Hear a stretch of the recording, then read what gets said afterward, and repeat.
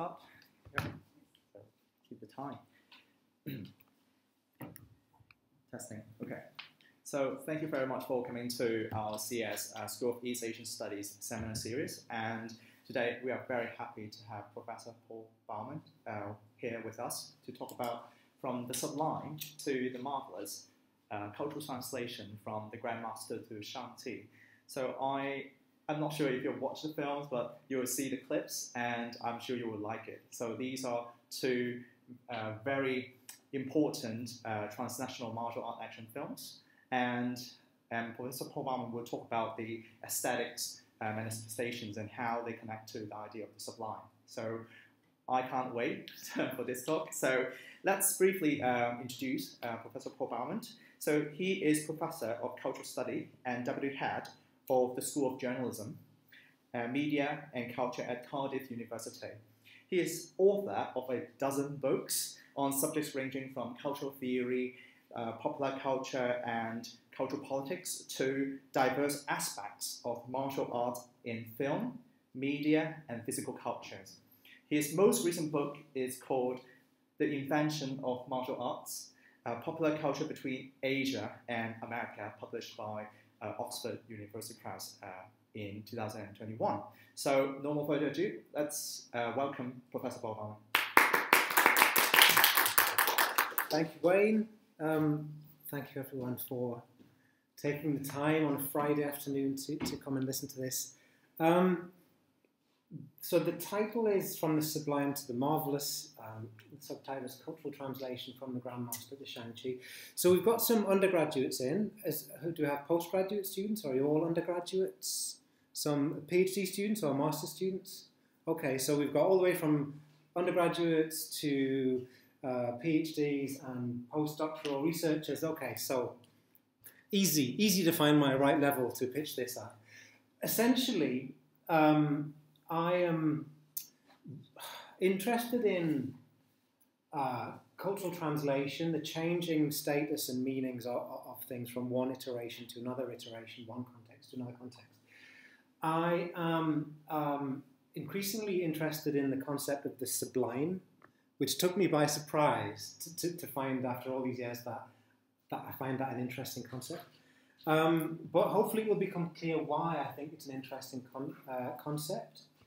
I want to begin by showing you two clips, in case you haven't seen the film. So this is a clip from relatively early on in the Marvel film, I'll turn this projection low, Shang-Chi and the Legend of the Ten Rings. So this is 2021, this film came out. It's quite recent. Most of you probably, I'm assuming, have seen it, but it doesn't matter if you haven't. So let's watch this. Okay, so that is from the 2021 film Shang-Chi and the Legend of the Ten Rings. And I chose to show you these things in the wrong order for a reason. So this is now from quite early on seen in The Grandmaster, which is a Wong Kar-wai film from 2013, I think. Tony Leung is the male character, male lead in both films. So let's watch this one now. So the deal was in that duel, if anyone broke anything, then he'd lost. Projection low, that's too dark. Projection normal, that's too bright. Okay. So those two scenes. No, I want you to be. Yeah.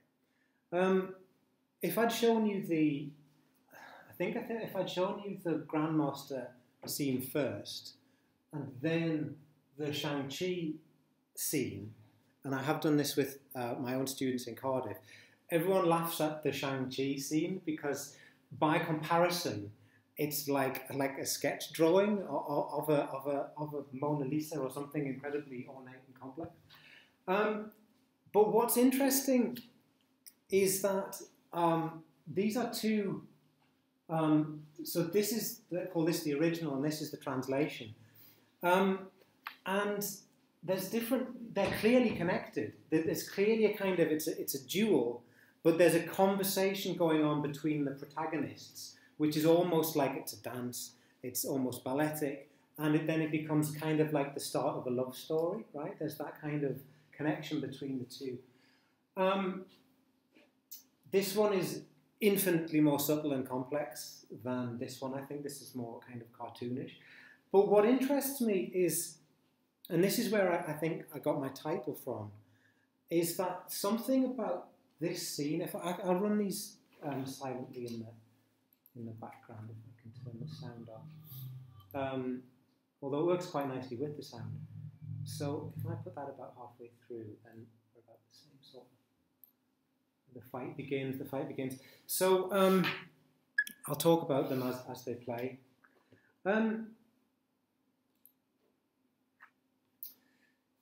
This is where I got my title from. I thought the first time I experienced the Grandmaster, I found it to be one of the most profoundly beautiful films that I'd ever seen in my entire life. And I watched this fight scene and the fight scene with Gonger and Wen Ma over and over again, and I was completely transfixed. I would look at the screen and I would just marvel at how could you even conceive of a scene like this? Like, how could you make something so completely, staggeringly, awe-inspiringly beautiful? So I hadn't really thought of it consciously as sublime, right? I'll get to the sublime in a minute. But it was when I saw this, and I realised that this was a replay. They've actually taken Tony Leung, they've gone, we like that fight scene, so let's do it again, but in the Marvel Cinematic Universe. And we like Tony Leung, we'll have him, because he's really cool. And this is like a kind of like a baby, childish version of the same. It's a cartoon, comic strip version of the same. So I wanted to analyse these and just think about what is going on and think of this as cultural translation. So what I would do, and so undergraduates among you, postgraduates, anyone, what I do when I want to analyse something and do a kind of cultural analysis of something is I do a basic semiotic analysis. That is, I look at the literal denotation. What actually am I looking at? What's in the scene? What does it sound like? What happens, right? And then I think about the connotations. So this is Semiotics 101. Denotation, stuff that is actually there. Connotation, what does it conjure up? What's the overall effect of it? And also listen to the sound. What's the soundscape like? What are the aesthetic codes and techniques? What is being translated, right? So this is what I've spent some time doing. This is what we can talk about what we actually see here in a little while. But what I want to argue for is an understanding of translation, not as a literal translation, but more as a style of cultural analysis or ideology analysis. So what binds these texts would be called intertextuality. The second one borrows textual elements from the first one. That's intertextuality. This is a conversation between these two texts. One is a remake. So the Shang-Chi is a reiteration of the Grandmaster. But I don't want to think about it in terms of theft. I don't want to think of it in terms of appropriation. It's not appropriation. It's a reuse, it's a repetition, a reiteration. That's how culture works. I don't like the cultural appropriation arguments because they imply that a culture is a possession of one group of people, normally one ethnic group of people, and other people can't have that. And that's apartheid, and that doesn't work like that. Culture works intertextually, and that's one way of talking about how culture works. But any reiteration is an alteration. It's never a straightforward repetition, okay? And my proposition is that the alteration that we see between these two films, it's not really random. It's not just chance. The differences are chance. And if you look at the differences and think about them, then you can learn something about ideology. So I'm going to argue that something ideological happens here. On the one hand, the people who made this wanted to translate something that they picked up in the first film, but they translated it in such a way that it reflects an ideology, a very different ideology to the one that was involved in the making and circulation of the Grandmaster. So the question is, what is it that's being translated? Like the literal translation is the action. There's certain set pieces, the circularity, the glances, which kind of go, oh, they like each other. Like, you know, in both films you have these equivalences, these similarities. And my sense is that what they're after translating in the second film and having and capturing again and replaying is some kind of affect or experience, some kind of emotional structure of feeling. And I think that the name for this affect or the name for this structure of feeling is the Sublime. So obviously my title is From the Sublime to the Marvellous, and the real expression is From the Sublime to the Ridiculous. So yes, we can look at Shang-Chi and go, by comparison with the Grandmaster, it is ridiculous. But I think that's a different discussion, right? Because what I'm interested in is this use and this transformation of the Sublime, if it is the Sublime that we're talking about, which it might be. So, we might not know what the Sublime is. There are several different. Is that too bright now? Okay, so that's better, right? Is that okay? We'll just stick with this now. Okay. The notion of the Sublime is kind of first really theorized in a text in the Western tradition by Longinus just after AD, 273 AD. Arguably, Chinese philosophers like Zhuangzi were already writing about something like this. In the European context, it really kicks off in the 18th century. Edmund Burke writes about the Sublime and contrasts it with the beautiful. He says, the Sublime's different to the beautiful. Beautiful is a garden. Sublime is a terrifying mountain, right? Something that's so magnificent. Beautiful is like in a frame. Beautiful is a picture. Sublime is the landscape, is the weather, is the storm. This was picked up by Immanuel Kant, and also philosophers like Hegel. There's lots of other philosophers, especially in German, who really, really went for this concept in a big way. The Sublime can be theorized endlessly, and I want to spend some time running through some different statements about the Sublime in order to make my case that we're dealing with the Sublime in the Grandmaster, and also, ultimately, my larger interest is in arguing for the place of the Sublime in martial arts generally. And there's another tendency that I want to talk about, which is that in the European tradition, things that are sublime very often become orientalized.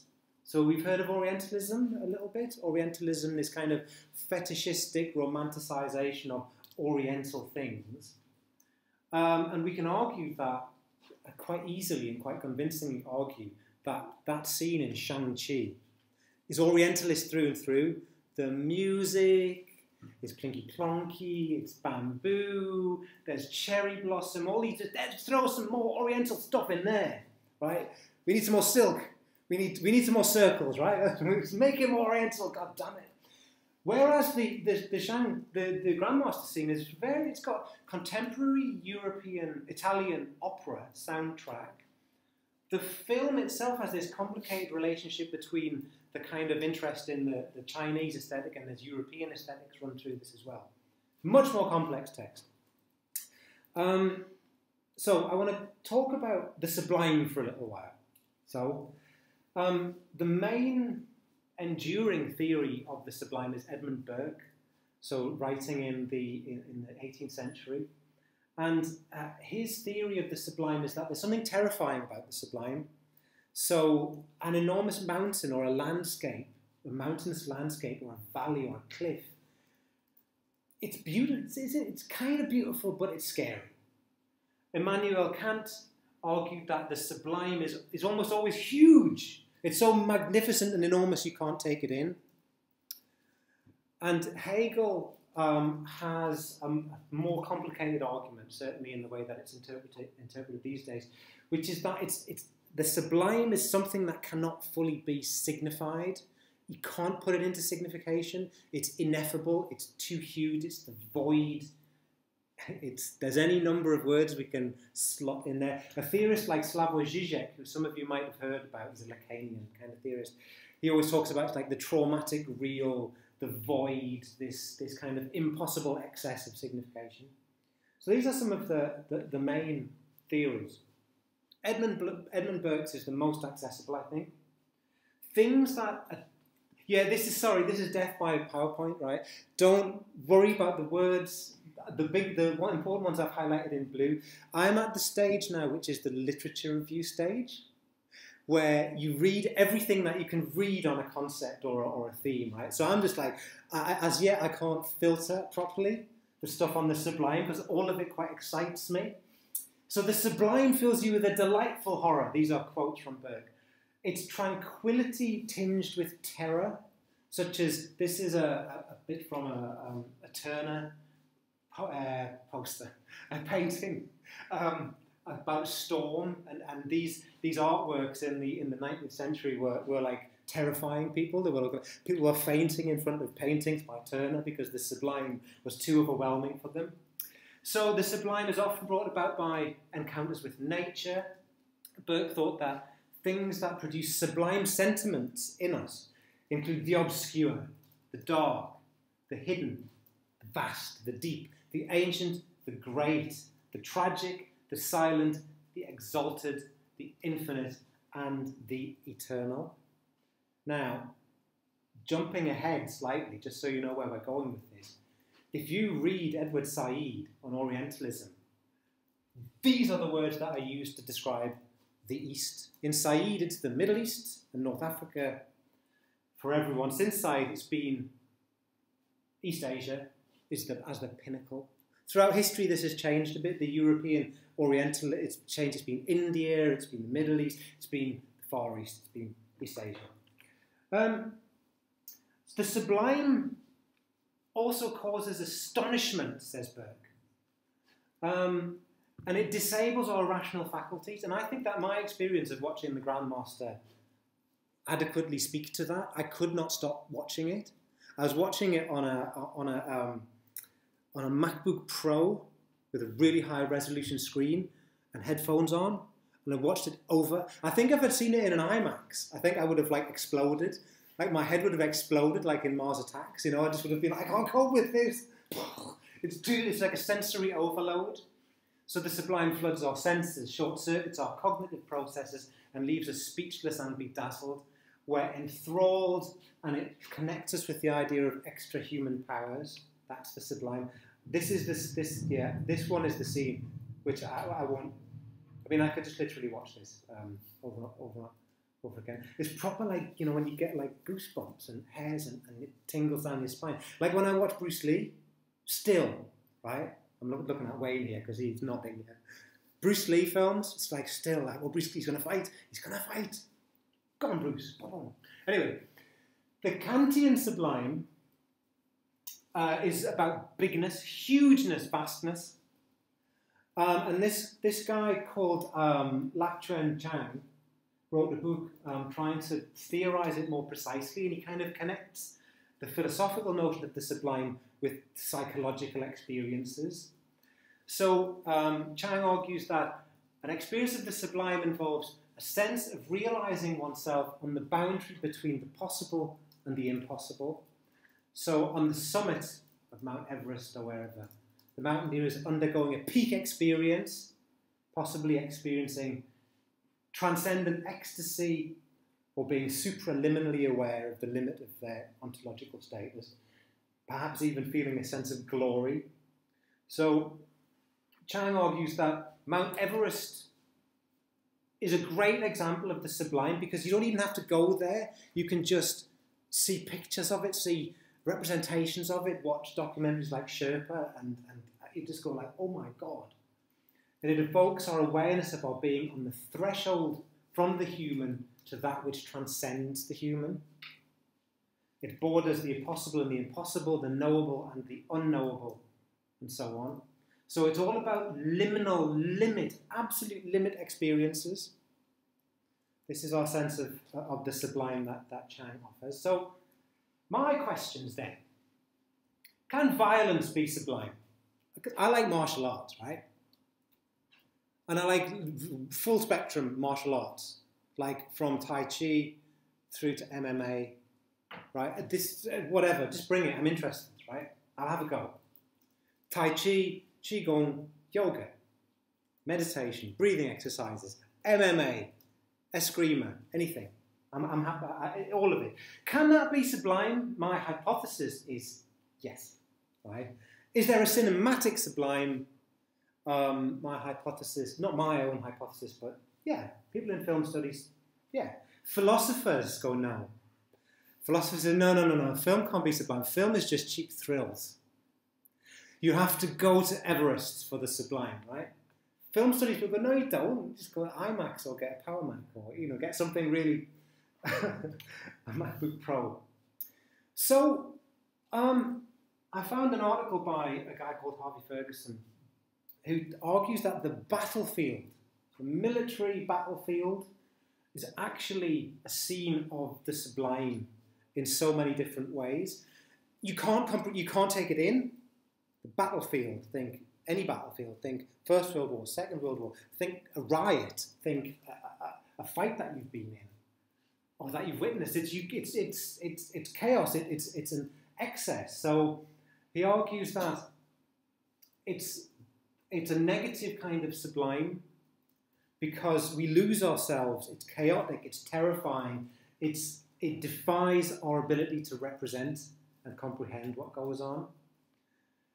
So sublime violence, Ferguson argues, is connected to this ungraspable of otherness. Combat is ungraspable otherness.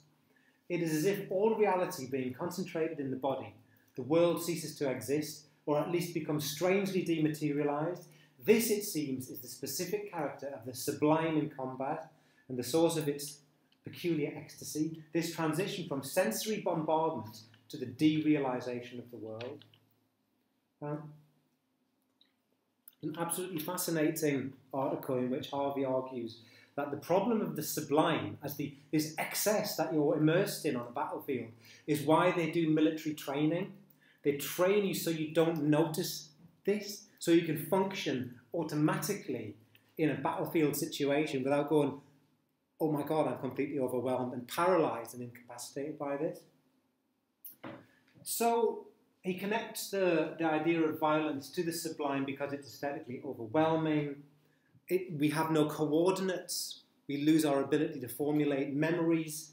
It's like the psychoanalytic definition of trauma.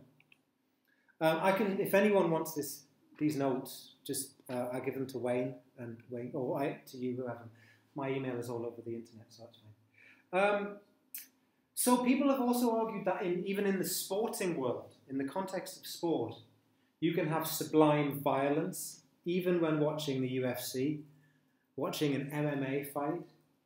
People have studied audience responses to different situations in a cage fight. And audiences don't like excessive violence, which is repulsive. They don't like boring, insufficient action, you know, and people are just in a clinch, not moving enough. Boring, right? And they don't like soft, palatable, clean practices. They want sublime, aesthetic violence. What is that? Perfect techniques, perfect jumping, spinning kicks, perfect spinning elbows. This hideous brutality, like destroying someone else's ability to be conscious. That's sublime, so the argument goes. In the context of film, arguably, Fight Club is all about such experiences. So, have you seen Fight Club? It should be compulsory viewing, I think, right? Fight Club is such an interesting film about masculinity, experience, affect, you know, gender. It's about so much stuff. And this article is more about the novel Fight Club than the film, but it translates into the film fine. The argument is that the sense that Fight Club kind of conveys is that there's something momentary and inexpressible in a fight. It's beyond the symbolic. It's in psychoanalytic terms, it's the real. When we fight, when we have these physical encounters that are terrifying and painful, that's you connecting with the real. It's beyond the symbolic order. It becomes so, but in that moment at the start of Fight Club, and the argument is in the novel Fight Club is that it's kind of Nietzschean. This new connection with your brute physicality and the pain and roughness of life causes a revaluation of all values. That sounds like Nietzsche. Anyone who's read any Nietzsche, that's very Nietzschean. And there's a connection with the void, which is that which exceeds signification. So, is there a cinematic Sublime? Yes, I think probably more than one. Loads of different ways of, just as there can be so many different experiences of the Sublime. There's loads of different possible cinematic Sublimes. So these are all points from an essay by Cynthia Freeland called The Sublime in Cinema, which is kind of still a very well-respected statement of the situation. So Freeland's argument, she follows the big philosophers and she modifies them a bit. Says there's 4 factors to make something sublime, for a film or a cinematic object to be sublime. First, and most centrally, that it calls forth a characteristic conflict between certain feelings of pain and pleasure.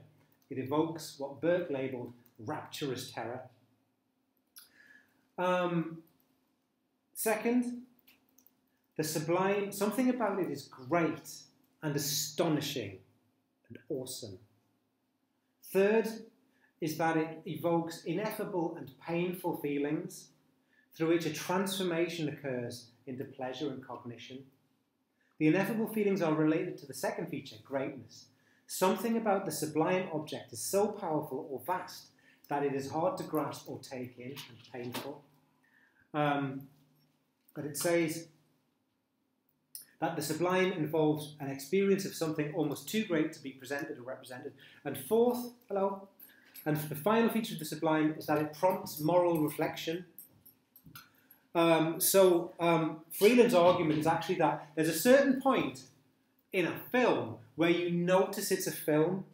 The film can only be sublime if you notice that it's a film and you go, wow, how the hell?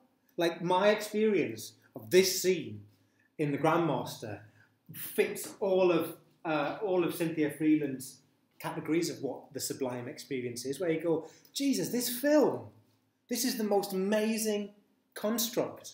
How did it happen? Okay. So, which theory of the sublime seems relevant? We've got loads of choice. We've got loads of different philosophers, loads of different theories, loads of different arguments about the sublime. And we've got 2 films. We've got The Grandmaster, Hong Kong film, 2013, Shang-Chi, Hollywood film, fully intended to be transnational, fully intended to be a global product, right? Which theory of the sublime? So, Longinus is the oldest European theorist of the sublime, well, probably the oldest. And Longinus has a sense of a cosmic sublime, which is a kind of intimate connection with what is called primal oneness, this idea of a cosmic sublime, an undifferentiated oneness. And this was picked up by later European thinkers like Nietzsche and Hölderlin. And it's a tradition of that connects the sublime to nature and to everything being kind of harmonious in a way that might already start to resound for you. Because the scholar, Mingjun Liu, that I got this argument from, connects Longinus's argument about the cosmic sublime with Zhuangzi's work as well, and argues that these people are arguing the same thing, that there's a certain theorization. So I don't know if you have a term that is directly translatable in Chinese to sublime, because sublime is a concept of European aesthetics. So to argue that Zhuangzi is talking about the sublime, or Lao Tzu is talking about the sublime, is a claim to make, an argument to make, but nonetheless, Liu makes that claim. And argues that the sublime can be experienced in things like silence, intense and silent emotions, just a scene of perfection, of everything being in its place, of everything being in order. And I think that this is a kind of a trope and a regular theme that we see throughout, for instance, not just this Ip Man film, not just the Grandmaster, but it's something that's attributed to characters, to kind of these kind of Confucian characters like Ip Man, in all of the relatively recent Ip Man films. So even this scene, this moment at the start, this is a moment just before the start of the fight scene in the Grandmaster. And it's surrounded by the Italian operatic soundscape, and it's signifying tranquility, and it's signifying contemplation, and it's signifying something. I mean, this is not just. I mean, this is not a guy like, get warming up for a fight. He's just standing there, leaning, and then also that you see this in more than one Ip Man film, don't you? He's just leaning against the wooden dummy like that, because it is him. It's like it's next, and you see this a little bit, I think, in some Jackie Chan films. This is a massive digression now, where it's, your relationship with that is harmonious perfection. Like that's him. He's eroded that. Anyway, we could do a real reading of that and think about that in lots of different cross films, and I'd be happy to, but not now because of time. So there's this other joker, some guy called Wayne Wong. I don't know. Wayne Wong argues that these Chinese philosophical concepts like Wu Wei and ideas from Taoism are instantiated and materialized and performed cinematically in lots of different ways in Chinese and Chinese-informed films. And this essay that I'm quoting at length from here is it's called Nothingness in Motion, Theorizing Bruce Lee's Action Aesthetics. And Wong identifies certain cinematic devices, certain performative devices, reversal and return, and circularity, of course, signifying tranquility, among other things. So he argues for it. There's lots of scenes in Bruce Lee films where this kind of situation, Bruce Lee doing this in Jingwu Men, in Fist of Fury, this is not just to psych out his opponent. This is actually a performance of his tranquility. And it's a kind of sublime moment. It's a kind of expression of that sublime being at one with the forces in play here. It's more than a man fighting another man. This is Bruce Lee in the zone, peak flow, peak experience, at one with the Tao, all that sort of thing. And being tranquil in that. So this takes us back to, I guess, the idea of circularity. Now, in the Grandmaster, right, Gong is essentially a practitioner of Baguazhang, right? Would we say, is that correct, Wayne? It's like, it's circles, it's all circles, it's round, it's backwards, it's return. So this is just some guy that I found, this is a GIF I found online, someone essentially doing, walking the circle the way they do in Bagua. This is what Gong does. But we see this massively expanded and much more directly emphasized in Shang-Chi. I mean, we keep seeing the constant thing. So she's doing this thing, and then she's moving in circles, and the whole fight goes round and round and round, and it spins, and they spin into each other, and they spin past each other, and as going in circles. So arguably, we could say, I mean, if only the author were here, if only Wayne Wong were here, we could ask him if perhaps this cinematic iteration, this Hollywood iteration of circularity exemplifies, this kind of Taoist sublime aesthetic, or if there's something, or if it doesn't, right? I'll defend Wayne Wong, by the way.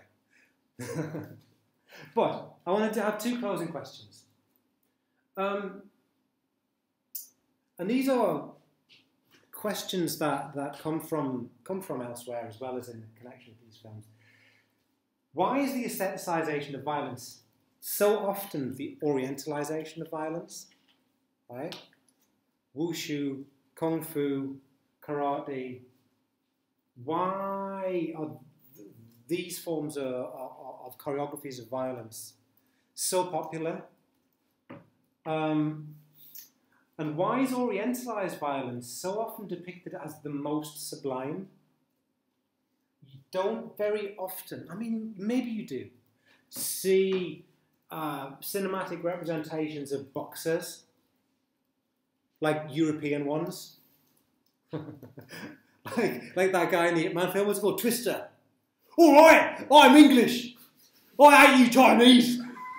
Come on, Queensby rules. Like the English in Hong Kong films. Oh, we're shouting! You goddamn Chinese! And they're normally played by Australians or South Africans, right? G'day, sport, I'm English. I'm the governor of Hong Kong. Anyway, sorry. That is a digression. But it's a very interesting, think about that, the voice, right? How do Hong Kong filmmakers think of the British until the 90s? Really shouting. Notice, come on in. Anyway, sorry, this is like, so that's not sublime, right? Queensby rules. But this stuff is. Even though you get this stuff in European martial arts too. So these are my closing questions here. And my sort of answer is because in the European tradition, European includes North America, of course, because North America is so white and European. That it's not the sublime to the ridiculous, that's only one step, but in the Western tradition, from the sublime to Orientalism is only a small step. There's in kind of the psychoanalytic terms of cultural theory, it's almost overdetermined that a sublime experience, especially with nature or with one's own body, like if you're doing some pranayama breathing and you start to have an out-of-body trippy experience, that's because you're now what the Kundalini dragon is rising or something, right? It's always orientalized. And Edward Said's take on this is that we live in this era that's still infected and saturated in the Orientalist imagination. So this is a quote from Said. The problem every writer on the Orient has faced, how to get hold of it, how to approach it, how not to be defeated or overwhelmed by its sublimity, its scope, its awful dimensions. And actually, one thing I noticed recently, I can't remember why, I don't know why I noticed it,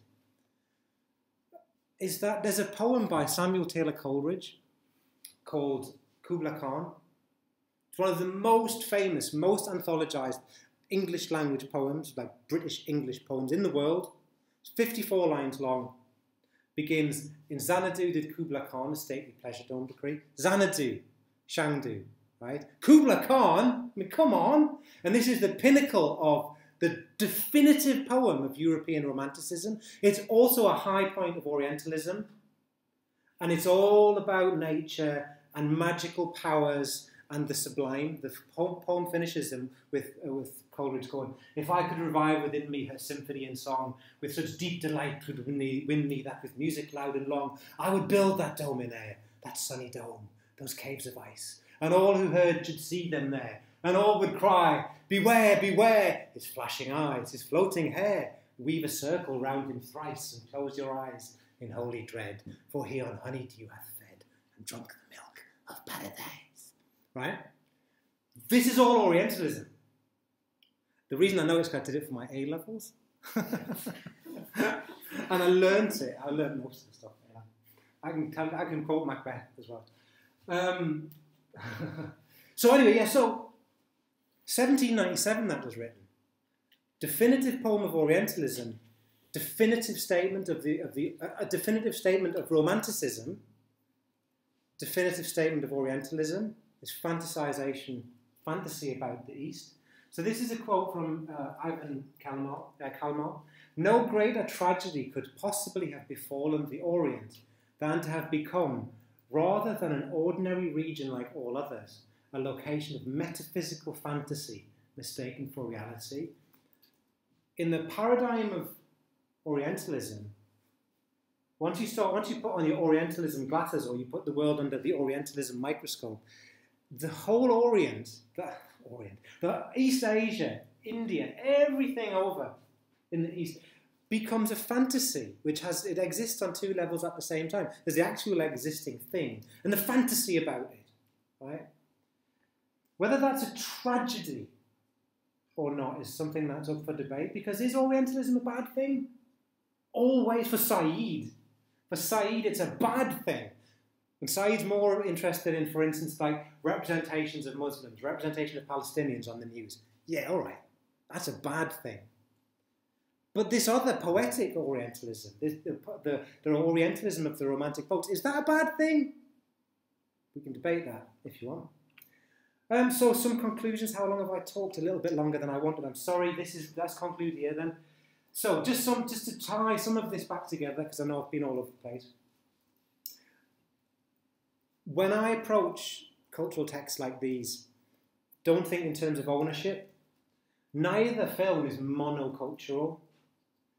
The films are so complex already. There's no appropriation. I don't approach culture that way at all. The reiterated set-piece fight is actually better to be approached as a kind of translation. And we can look at both of them and go, well, what's the first one? Because we can speak both languages, right? Languages, and we can watch the Grandmaster and go, okay, I get it. We can watch Shang-Chi and go, okay. And we can go, well, what's the difference and why? What's the nature of that difference and why and what effect does it have?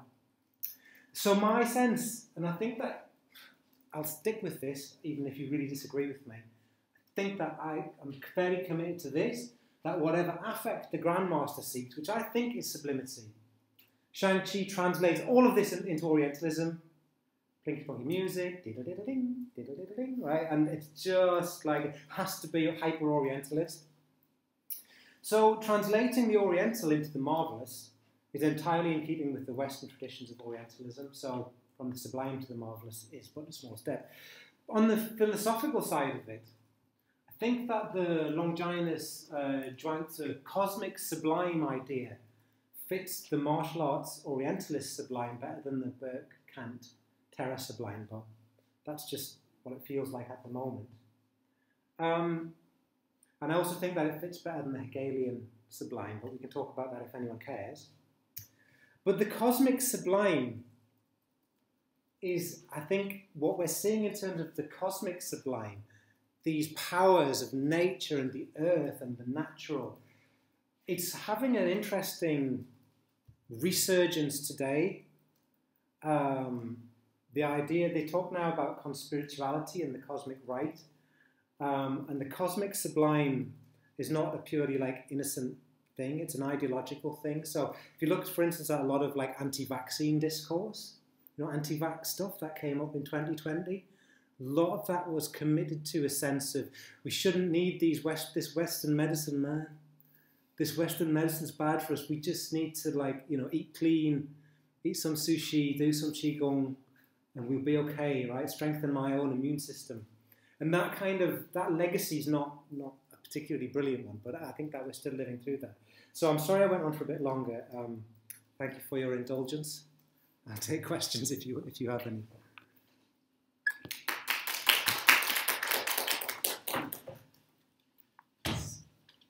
All over the place, I know, but hey. So I should have bands like this. Okay, so thanks, Professor Bowman, for the wonderful, informative and theoretical understanding of the idea of the sublime, and it's fascinating, right? So I invite any questions from the audience that you would like to know more about. Jamie. Yeah, thank you so much, and I really like the model of the sublime, and I totally agree that it can definitely be found in martial arts in a variety of ways, particularly MMA. But one of the things I was wondering about is what happens if we step away from the text and try and theorize this with audiences and practitioners in mind? Like, what is the role of habitus or like habituation in making things legible as Sublime? So, for example, the Grandmaster, like, it's a beautiful scene, but it actually didn't do as well within Chinese box offices or Hong Kong as it did in other parts of the world. Whereas Shang-Chi was actually quite popular, even though it's a bit schlocky in a way. So you've got that kind of ethnic aspect, but then also you've got the aspect of how, when you, like your example from MMA, you know, for like a Brazilian Jiu-Jitsu or Judo, like a grappling practitioner, watching somebody like slowly play that little chess game and get that wonderful, whatever, rear naked choke or something, is the Sublime for some watchers, whereas for a general audience, it's the really spectacular big kick that manages to catch somebody just at that moment. So, what is the role of the audience and their perception and habits? Yeah, I think that the words, it's, you know, you don't have to describe, this is the Sublime, by the way. Yeah. But it doesn't have to be called that. But in the European tradition, it is. I think that, like, nowadays, you know, affect theory is the like, what is the transformative effect of this experience or this film or this situation? And it's often translated into emotional terms, and it's like awe. Like traditionally, the Sublime is anything that you go, like, it's just awe-inspiring. And also, a lot of the stuff, it's still stuff being written now in traditional disciplinary philosophy.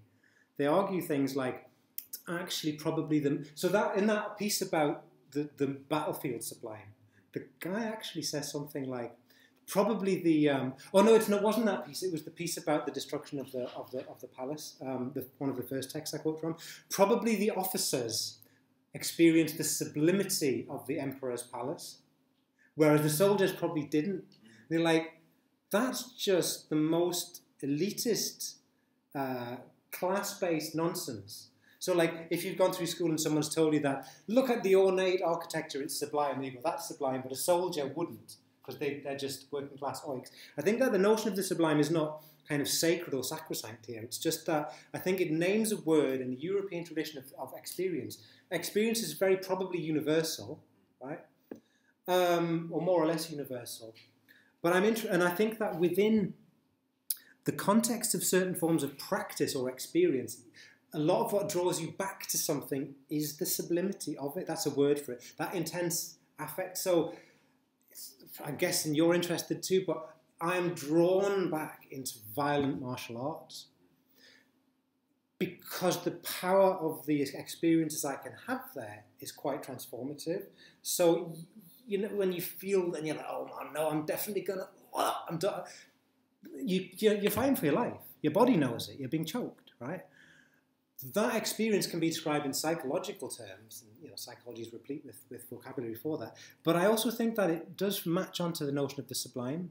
Or if you a knockout punch, head kick, sublime, beautiful, bam, spinny kick, like taekwondo kick to the face, sublime. So, and as for Shang-Chi versus the Grandmaster in terms of box office popularity, I think that, I mean, that's to do with film genres and distribution networks, and I mean, Wong Kar-wai is not, like, he's a highbrow aesthetic director, right? I asked that in terms of thinking about what's translating into what, basically, in terms of this theory of translation, because Wong Kar-wai, even though, like, I mean, I absolutely love the Grandmaster, and I think it does reflect a lot of things, particularly as somebody who actually does Bagua. But I don't see it as a particularly Chinese film, to be honest. Okay. Because, in fact, the choreography in Shang-Chi has a lot more fidelity to older 90s style, like Chinese action choreography, which is quite showy, and, you know, has the kind of slightly chintzy element sometimes. But whereas Wong Kar-wai's film, I think, actually is set apart from a lot of other martial arts genre film, and that is what makes it sublime. But yeah. But so in terms of what's translating into what, I was kind of wondering, like, that's a kind of interesting question. I'm not starting from monocultural Chinese, Yeah. like as if like Wong Kar-wai hasn't seen many films or something. But there's no monocultural originary kind of text here. Yeah. But yeah, I was going to say something then, it just left my head entirely. Well, I was just the last thing I was going to add, because Wong Kar-wai works in like a transnational team. Like his cinematographer that he always uses is not Chinese. So yeah. Although he's lived in Hong Kong. I know what I was going to say. I remember when it came out and it became widely available. A friend of mine said, like, "Is it a martial arts film?" He'd watched it and he was like, "But is it a martial arts film?" I was like, "I think so, yes, in as much as it's about different styles, the survival of styles, legacies, transmissions. It's about Wing Chun versus Bagua versus whatever else you want. Yes, it's a martial arts film." But he was like, "Well, where's the punchy, kicky blood and where's all..." But it was there. Anyway. Thanks, Jamie. So, yeah, that's a great question. Yes. So my question probably sort of follows the bit you were saying about what's being translated or translating to what. So I was wondering, are there any power hegemony or construction of power in the process of translation or creating a sublime? Because as you mentioned earlier, that violence sublime, in a way, I say it in a way, it composed a power, composed threat in a way. So as, for example, Shang-Chi was, I couldn't say it as a proper translation. It's more like a bit imitation of the Grandmaster could be. So when they did that, why they did that? I mean, I doubt they did it just because of they like it or respect what they've done in Grandmaster. So how could that be a way of gaining or composing power in this process? Yes. So part of my point is that we look at these, if we just look at these two fights in two films, they've got a lot of similarity. Not literal similarities, but there's a lot of equivalences, right? In the way that it's also a love story and it's the beginning of a relationship and so on. And it's very stylized and so on. So my interest is if you use words like hegemony, I don't think in terms of like a literal fiendish decision, let's have a stereotypical representation of Chinese martial arts, right? But I think that it's interesting to note the way that if whatever you've got in the Wong Kar-wai film, in the Grandmaster, you've got incredible complexity in that scene. The way that becomes filtered and I would say simplified in the Marvel film, and the way that it becomes hyper orientalized, it's almost 10 years later. It's kind of, if we were going to do a moralistic orientalist analysis, you would say that's regressive. That there is regressive. China becomes mystical, magical.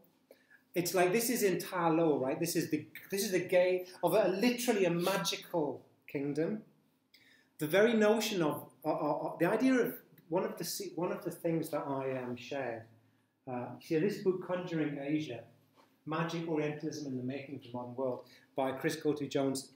He says that essentially when you're dealing with Orientalism or magic, it's the same thing in the West. Western magicians traditionally would either have like some kind of turban on or they would pretend to be Chinese or Arabian because the East is magic. Europe is modernity, the East is magic. So if we're talking, that's simplifying in the extreme. The history of magic as performance like shows it empirically. The more there's a case, right? There's an actual true case where in London there was a guy who dressed up in Chinese drag. I can't remember his name. Su Ling, I think, or Ling Su, right? Was the name. He was British. He was so British, white British, but he made himself be Chinese for his performance, and he lived in character as Chinese. And a Chinese magician was like, "He's not Chinese, you know. He's British." And they said, and the way that they solved it was by having a magic off, like they had a show, and all the audience went, "No, he's much more Chinese than the other guy." So the guy who was actually Chinese wasn't Chinese enough to persuade the audience that he was Chinese. So the white guy dressed up in Chinese caricature was authentic. And I think that a film like Shang-Chi, if you want to judge it harshly, go, this is regressive. It's a regressive representation of everything Chinese. It's a regressive representation of Chinese martial arts. It's tokenism. It's all of that. So there's hegemony, right? There's your Western misrepresentation. Stereotype. Exactly. And you don't get that in the Grandmaster. And you've got East and Western, you've got modern and all sorts of stuff going on there. So yeah, I don't really like I like Shang-Chi, I enjoyed it. But when you stop and look at it, you go, hang on a minute. Is this a positive? You know, you do that classic like 101. Is this positive or negative, this representation? I feel that this ethnicity has been represented positively because they can do Kung Fu. But is that a stereotype? Yes, that's a stereotype. Is that racist then? Yes, that's a bit racist then. And you're just stuck in this kind of weird conceptual black hole. So when I watched Shang-Chi, I couldn't treat it as a martial art film. I just watch it. I just seen it as a Marvel blockbuster. Yeah. 2 hours popcorn film. I couldn't because I like that. I quite like this. I quite like the fight on the bus. Yeah. Quite like that. Like, okay, well we there's a reason to keep watching. This might go, but then it's as soon as it translates into CGI, I don't. It's like, show me a real punch. Like watching Kung Fu Panda. It's the same as watching Kung Fu Panda, which was very popular in China. Kung Fu Panda is a great name. Okay. So, see. I have a question about the detailed film analysis for the film aesthetic studies.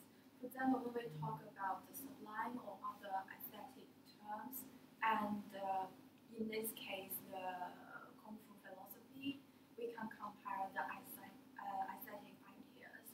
But when we watch the film, like you mentioned about cinematic sublime, so stand on a spectator's perception of sublime when we do film analysis, what we really do analysis to analyze the philosophical ideas of sublime and Kung Fu like a nothingness, or a cinematic language of how to make it sublime. Because what we perceive is not just the Kung Fu itself or the Kung Fu idea, but the motions, the sound. So when you do, for example, when you do aesthetic analysis, what you really analyze? Interesting. Yeah, that's a really, really, really interesting and good question, because the sublime never stays still, right?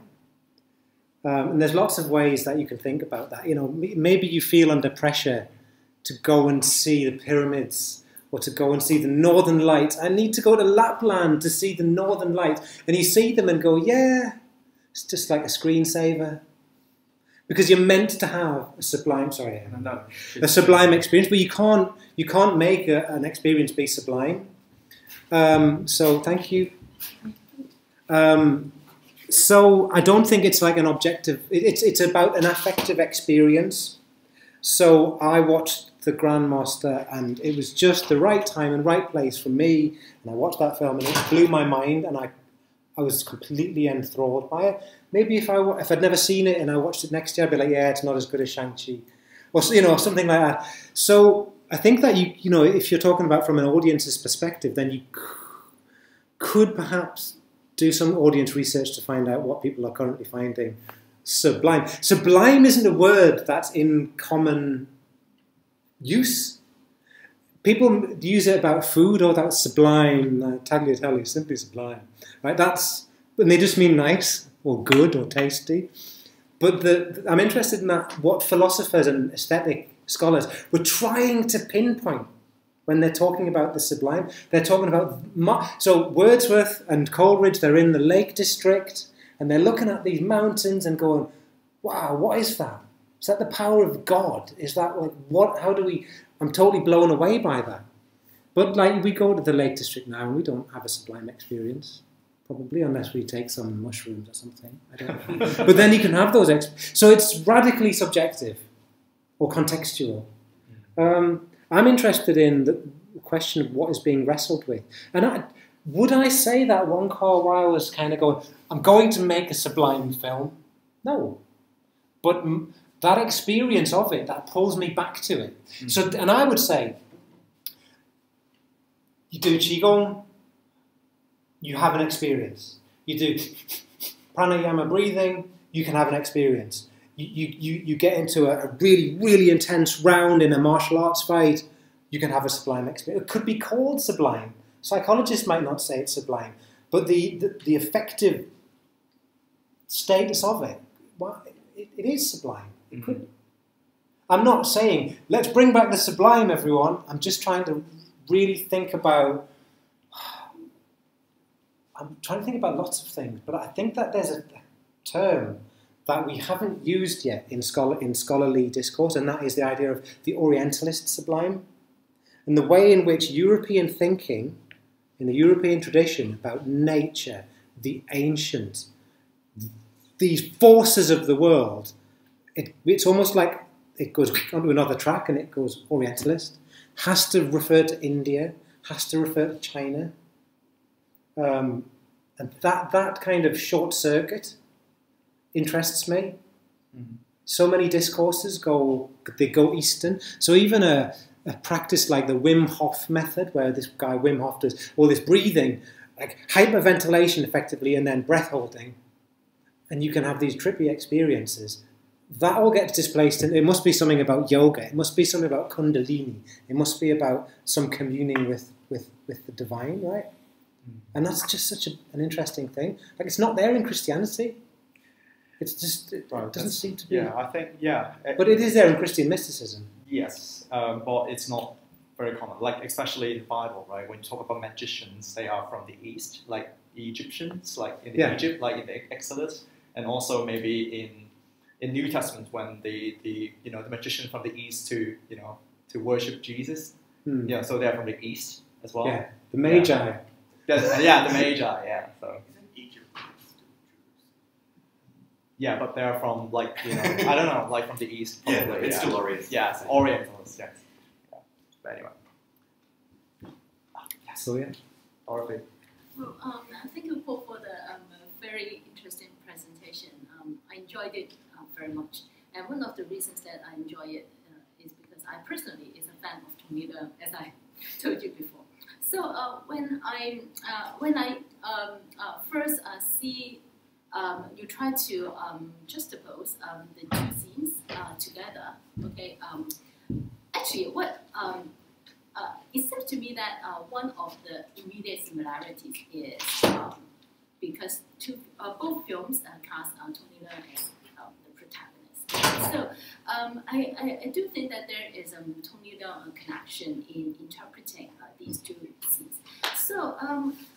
I'm just thinking that when we come to think about the Sublime, can we say that actually the performer or the actor actually is a crucial agent of representing such the idea of Sublime? And I'm also, when I hear your presentation, I'm also thinking that is the Sublime be able to be translated if the scene happened to Liu Xinmu? The character of Shang-Chi. Okay, it seems that it may not work so well, right? So I'm thinking that how important is the performer, or what role does the performer play in representing the Sublime on the cinematic screen, and also what kind of affect and experience can be generated with the different performers. I think that's really, obviously really important, like who you cast in the lead role is going to determine a lot about the film and the performance. I wouldn't locate agency in any one place. Like, I wouldn't locate all the agency in the actor. I wouldn't locate all the agency in the director. I wouldn't, it's a complex apparatus, isn't it? But if you try to think about what would happen if you used a different actor, same everything else, then you would definitely, presumably have, you'd have a different experience. and it presumably a different affect then, maybe. And it is interesting to think about, to ponder. I mean, if you look at the nuance in Tony Leung, from the word go of that, from the very start of that fight, and he's watching, he's looking at Gong's feet, and then they have a little exchange, and he kind of goes, like as if like, oh, okay, we're dealing with this then, okay, and he kind of then steps up his game a bit, and then it goes on, and then she changes her stance, and he goes, oh, so you're doing Wing Chun now, okay, so I'll do your stance, and there's this really kind of complex conversation. A lot of it's really subtle, but the same actor in the Marvel film, it's almost like he's not like finely etched, is he? It's just like he's a caricature, and it's such a, and I don't know, because you know, an actor can be brilliant, but a film can be a disaster. So the question of that is complicated. I always wonder about a character like Jackie Chan. So you know, for everything that you might say about the 2010 remake of The Karate Kid when they were in Beijing, and Jackie Chan plays Mr. Can't remember, but he's an old man. He's allowed to act old. I thought that was really quite remarkable, and I saw like a Jackie Chan that I'd never, because he'd never been allowed to be that character before. For everything else we can say about Jackie Chan, that just really, it struck me. So the short version of my answer to you is, I don't know. And I would probably have to ask you what you thought, because I don't know. In a kind of analytic, or like just looking at the shots that you did, because I thought your comparison of the passing shot, you know, where that kind of martial arts shot where they just catch and that mirrors in both of the films. I then thought, actually, there's lots of Tony Leung like action films that shot has been used. It's almost like the Tony Leung romantic shot. So if you looked at like Hero, for example, Yin Xiong, like he does exactly the same thing in slightly different context, but so it's almost like that shot in choreography is attached to his star persona. So it's like the Bruce Lee. Yeah, exactly. Like, you know, like his is the, oh, it's so tragic. Ah, and okay, so yeah, that'd be a really interesting. So you could almost do like a genealogy of the films that he's been in and look at those fight scenes to see, is there like a grammar, which I think you're absolutely right. It's maybe parodied or simplified to a problematic way by the time we get to Shang-Chi. I mean, so in the Shang-Chi, the arm lock that they get stuck in is just this. I mean, this is like lesson one. Like, oh look, we're doing Tai Chi, so you can do this if you want. But the one that they get in Grandmaster, it's much like, I don't know, it's something, but it's I don't know what it is, but they're in, and it's faster. They're in, they're out. You kind of go, oh, okay. But you can also see some Wing Chun movement in Shang-Chi as well, but like it's not that clear. So yeah, the circling of the hands. Like, I mean that's beautifully done. But here's the question: I've never ever got around to looking this up, right? So Tony Leung was called Wenwu, right? But he was meant to be. In the original Marvel, he was Fu Manchu, right? Right. So they sanitized him and made him a bit nasty, but he'd be nice. He's not as bad as Fu Manchu. But is the Wen and the Wu, are they the same as Wen and Wu? Right. Are they the characters for the cultured and the physical? Yeah, the two sides of Chinese. And that's what he's called. Yeah, right. And that's okay. Of course. So I'd never looked that up, but I just was wondering about that. Wen and Wu. Okay. Right. Yeah. So Mia first. Sorry. Yeah. Sorry. Sorry. That's okay. It's okay. Thank you. It's really interesting.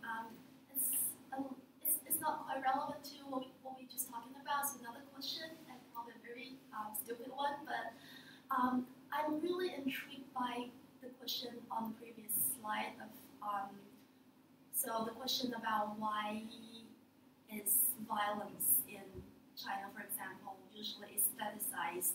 Yeah. You know, why do we have this fascination with the aestheticization of violence in that place? Yeah. So also it's also linked back to Jamie's previous question about is the Grandmaster a Chinese film or something? Because when I was thinking about, because I was teaching a class and I was trying to recommend Chinese TV shows to my students, and I just started searching on the internet, and I found that the most popular ones in recent years, and it's all like martial arts work, the television shows in China. And to be honest, I haven't watched Shang-Chi, but for the Grandmaster, I can't see much difference between the TV shows that Chinese audience love watching and Grandmaster, whether it's more targeted on the Western or universal audience or just Chinese audience. Mm-hmm. Yeah. So I mean, like, I'm also thinking about the role of audience, because if the Chinese audience also like the idea of mystifying their own culture, like martial culture, and they really enjoy it, watching it.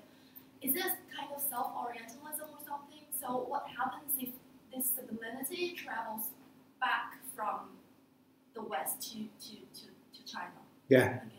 I think that the short answer is that not just China, but a large number of nations work out quite quickly that they really need to play up to their international image. And if the international, so the Shaolin Temple wasn't reopened until after the film, the Shaolin Temple, and most people's knowledge of the history of it stem from films. So this is as true in Japan as it is in the Philippines. Is catching up because they kind of go, oh, Cali, Eskrima, Westerners like that. Okay, let's do this. Let's make it a national sport and let's go for it. And the South Korea, they kind of go, yeah. Before the Japanese, we had a thing called Tekion. It's amazing. It's don't get me started. Anyway, so this idea of playing up to the, I mean, if you go to Edinburgh, if you go to Loch Ness, right, you're going to be buying the Loch Ness Monster. You're going to be buying kilts and sporrans and whiskey, and it's like that's what culture is nowadays, right? So yeah, self-orientalization is a thing. Self-orientalism, it caters to a market. Historical revisionism is a thing. All cultures do it. To invent a nation, you have to invent history as well. You have to invent a common language. You have to invent. So this is all well established. An interesting thing that really surprised me. So one of the translators of the Jin Yong novels is called Gigi Chang, and I interviewed her on Monday for a podcast that I do. And I was really surprised because, like she said, Jin Yong is everywhere, like all Hong Kong, and it's just all the time, films, remake of films, television series, all the time. I didn't actually know that. It was so everywhere.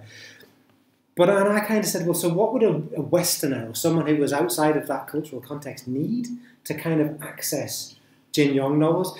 And she said, oh, just Crouching Tiger, The Matrix, and Star Wars. That's all you need. And I was like, whoa, translator of a Chinese, Hong Kong cultural text going, yeah, The Matrix, Star Wars, The Force. Well, if you know that, you're fine. Once you know about The Force and The Matrix, you can get it. It's like, because normally, academics means, oh, you can't access this culture. You could never truly understand Jin Yong unless you'd lived in Hong Kong for 35 years. And even then, you probably could never understand it because you're a white Westerner, right? But she's like, yeah, it's Star Wars. It blew me away, that comment. Translators are often very pragmatic. Chi, the Force, yeah, same thing. Which it is. The one, right? Yeah, the one, exactly. Yeah. Primal oneness. Let's blend with the universe, even if it is a computer program. Yeah. Okay. So, final questions. Yes. Just want to add a sentence to the previous discussion. I think Tony Lo is a very special one because when she stood there is Sublime feeling about it. Yeah, maybe.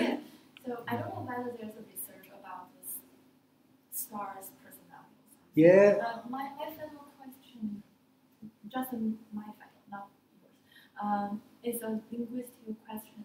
As you mentioned, there may be different words in other countries about sublime. Like how much we need a word to show the cultural because in Chinese, I think we did research about eating Mm-hmm. in Kung Fu, Yeah. and in Japanese there is called Ma or Wabi-sabi about tranquility, and in Korean there is a Han. So I think every country have a word for this kind of thing, but when we use the English, writing them in English, how much we need to find a word to make this kind of discussion. Yeah, and with the Tony Leung and the persona and the star studies, I mean that star studies and personality studies is a research area, and I've always resisted that as a thing. But then if you think about it, if I think about it, you couldn't substitute Bruce Lee, just couldn't. It couldn't be done. So there's something singular about that.